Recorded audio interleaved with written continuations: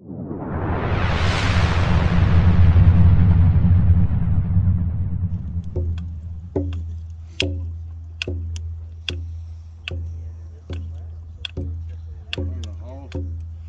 thing happened a long time ago.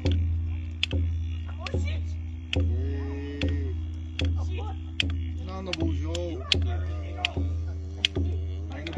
was hunting USA hunting long time ago.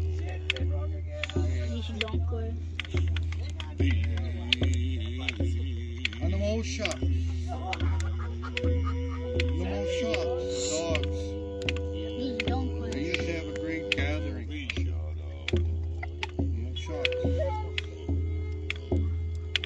Hill.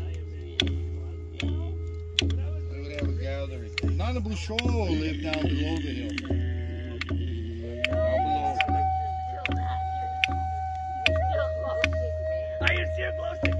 On the Moshocks. They gathered, they sang, they danced. They made lots of noise. Hey, lots of noise. Nana Bujo, he was tired of this noise, tired of the dogs, the moosh,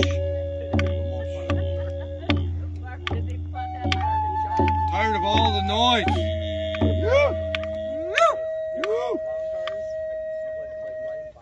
So Nana Bujo said, I have to make a plan. I'm going to scare these dogs away.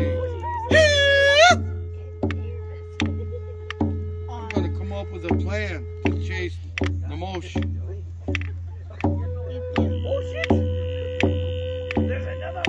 Bonky by Bonky, he went up the hill to the great gathering on the mosh.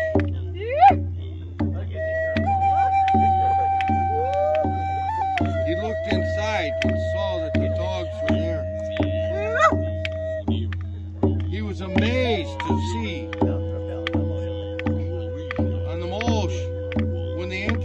hall.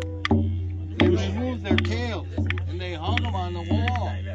All along the wall. It's the same way you and I would take our shoes off when we went into the room. They would take their tails off, and hang them on the wall. He was amazed by this. He looked into the room when the mosh was dancing, having a good time. He had his plan. Skaday! Skaday! He yelled. Fire! Fire! All the dogs leaped up. They were afraid. They were scared. They ran from the room. We weepta, they went. As fast as they ran. And they grabbed the tails off the pegs on the wall. They grabbed any tail they could find. All kinds of tails, long tails, short tails, different tails, and away they went. Whoosh. Nana Bujo was happy. He scared the dogs away. They never came back to the Great Hall. And to this day, whenever two dogs meet each other, they always look for their butts because they're looking for their tails. So stinky! Hey. He's so weird. I know that story was going like way before.